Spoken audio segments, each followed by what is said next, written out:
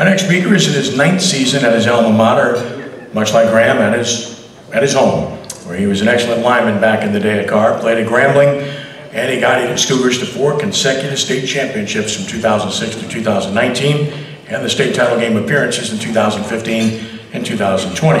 He served as an assistant coach at his alma mater before being elevated to head coach in 2015.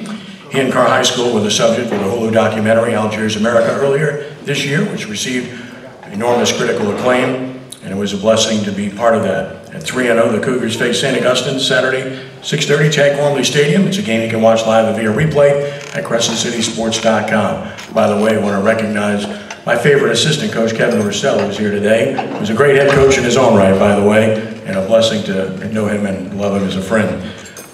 Speaking of which, please welcome another great friend and a great coach, Coach Brice Brown of Edna Karr.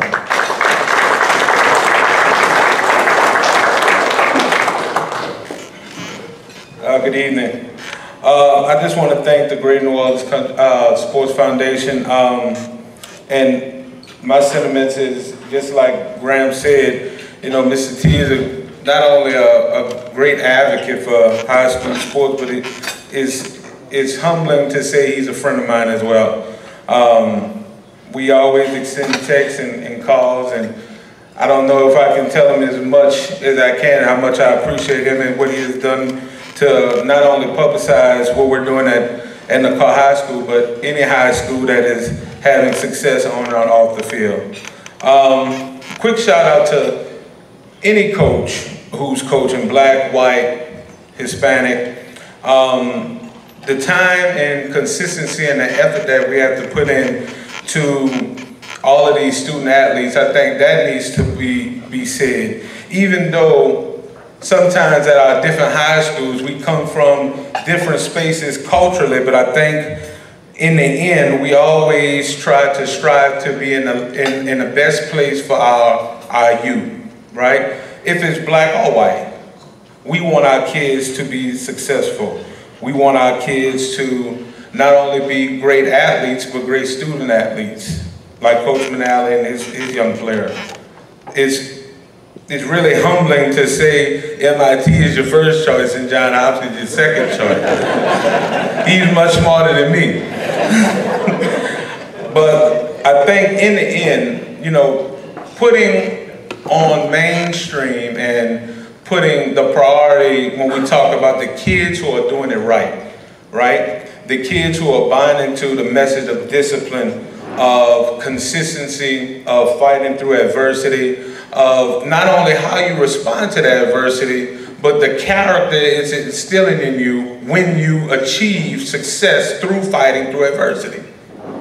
You know, we sometimes create our own creatures of our own havoc, right? So we kind of create, as coaches, these stressful situations, but in the end, it's just a game.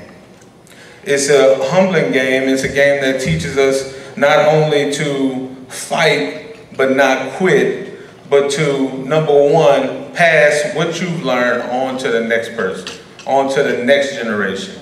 So it doesn't matter if you are at Karr, it doesn't matter if you're at Jesuit, it doesn't matter if you're at De La Salle. The end message is still the same. And I think the day we start making our mission our top priority instead of state championships, that's the day that all high schools will be successful. State championships are just the extra, the lanyard to what we are doing. What we are doing is we are trying to save our youth not only from the new world of social media, the new world of anxiety, depression. We're trying to teach them how to, number one, be comfortable in their own skin and accept who they are. Right? So we as coaches have to not only draw up the X's and O's, we have to deal with these issues every day. And I just want to say that publicly because we get a lot of attention based off our documentary and what we're doing on the field, but off the field, you know, our coaches are doing a great job. And the coaches at other high schools, in every high school, they're going through the same things, the same adversity that we're dealing with.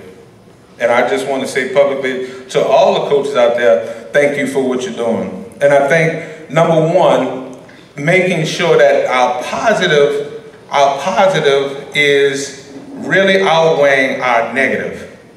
Let's celebrate what these kids are doing off the field. Let's celebrate the number of scholarships that are given to these players and what they're doing past the football field.